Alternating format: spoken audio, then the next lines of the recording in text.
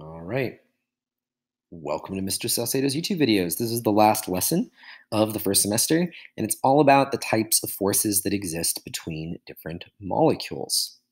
Okay, so we have this flow chart. You have to be able to use this flow chart. You don't have to memorize it or anything, but you have to be able to use it. So the first thing is intermolecular forces. These are all different types of intermolecular forces.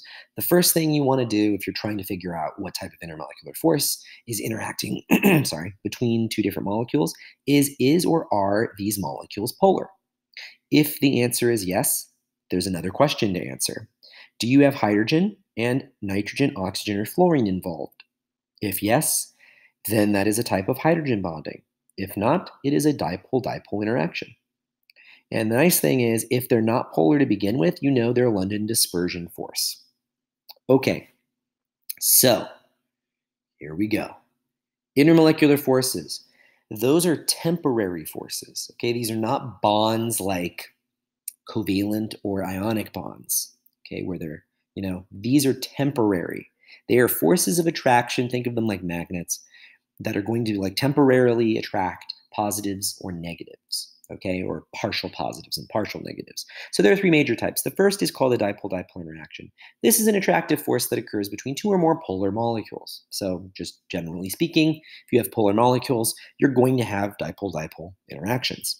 Now this interaction is caused by that difference in negativity. So electronegativity comes back, and we have our partial negatives and our partial positives, and they're going to cause an attraction. So if I have two HCl molecules next to each other, the negative or more electronegative atom, which is the Cl, is going to be attracted to the more electropositive or less electronegative atom here, which is our hydrogen. And so you're going to get HCl molecules that are going to want to stick together. They're going to want to stick together because of that attraction. You can see that they can be attracted in two ways. So this is the first way, right? We have this kind of interaction. They can also be attracted this way. So if I put the HCl above it and then flipped it so that I had a Cl here and an H there, that's another form of a dipole-dipole interaction. Now, let's take a look. I have HCl and I have HBr, okay? So if I were to draw the Lewis dot structures for them, I would draw them like this, okay? So I have my my HCl, my HBr. It doesn't matter really whether the H goes here or the Cl goes here. It doesn't actually make a difference. But let's look at the electronegativities of those, right? You can even see this is more electronegative. It has way more electrons around it. This is more or less electronegative, sorry. This is, again, electronegative. This is less electronegative. So these are going to be attracted to one another, this hydrogen and this Br. And so we draw that attraction as normally like a little dashed line or something just to show that they're being attracted to one another. Now, what if I had pure SO2? I just had a bunch of SO2. So if I had SO2, here's one way of, kind of making a slightly different picture, but also kind of cool, is if I have SO2, I can draw two SO2 molecules. Which one of these elements, oxygen or sulfur, is more electronegative? Well, it just so happens to be oxygen is more electronegative. So if I were to draw these, I could have, this area here is going to be more electronegative. This is going to be less electronegative. And then same thing here. So what would I do? I would draw that again as an attraction, a little dashed line. This sulfur is going to be attracted to these oxygens here. It's going to want to pull them closer. And so you get a dipole-dipole interaction. All right, next up. Now, hydrogen bonding is a special type of attractive force, okay? It occurs also between two polar molecules, but it specifically occurs only between hydrogen, hence the hydrogen bonding, and highly electronegative,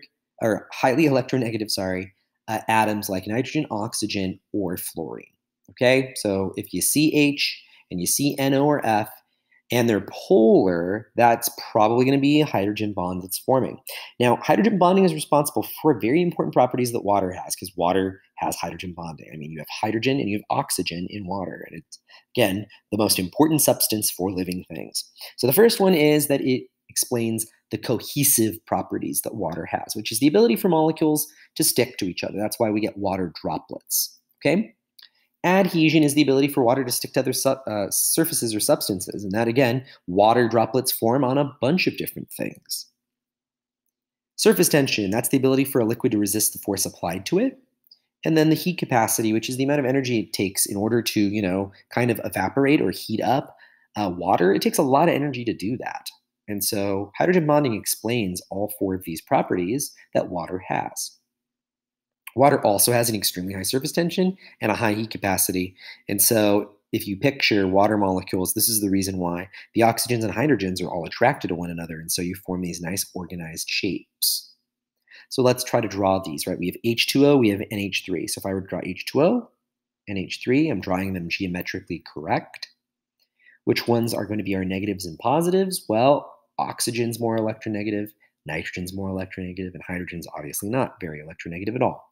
So what would I do? I would draw again a dashed line or a dotted line to show this oxygen here is going to be attracted to these hydrogens.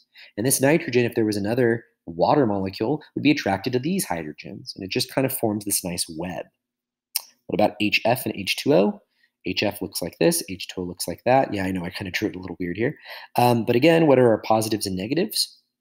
Fluorine is the most electronegative atom, and again, hydrogen is not very electronegative. It's always going to be a delta positive. So when I am looking at my attraction, this fluorine would be attracted to these hydrogens. And again, if I were to add another HF here, this oxygen would be attracted to the hydrogens over here. Now, last but not least, we have London dispersion forces, sometimes called van der Waals forces. They're the exact same thing. It's an attractive force that occurs between nonpolar molecules, but also, I'll just say this, all molecules have a form of London dispersion. Okay, so it doesn't matter, even polar things also do this. But for now, all we care about are that nonpolar things have them because they're the weakest form of attraction. And it's caused by just fluctuations in electrons. Nonpolar molecules have an even pull of electrons, right? So this force really only acts on the fact that you have maybe every now and then, right? Let's say everything's spread out evenly, but then occasionally, because of randomness, these electrons can just move to one end or the other end, or can build up on one side and another side. And you can get this kind of pseudo attraction happening even in nonpolar things. So they can act like they're polar, but not for very long and not very strongly. Okay, hydrogen bonding and stuff is way, way stronger. So let's look at those, right? Even pull of electrons. Even pull of electrons. The oxygens are pulling it this way, this oxygen's pulling it this way. So everything kind of evens out in the middle. SO3, again, I've got, if I were to draw this trigonal planar, everything's being pulled equally in all directions. There's no attraction here other than maybe every now and then the electrons build up on this side, or maybe the electrons build up on this hydrogen every now and then build up on this hydrogen every now and then. And so what you end up with is just kind of like, this very light attraction. And so that's where our chart came from. Now, strengths of intermolecular forces. If you were to rank them, the ranking goes like this. Hydrogen bonding is the strongest, dipole-dipole, and then London is the weakest. All right, so that was it. If you have any questions, let me know. That was our last lesson.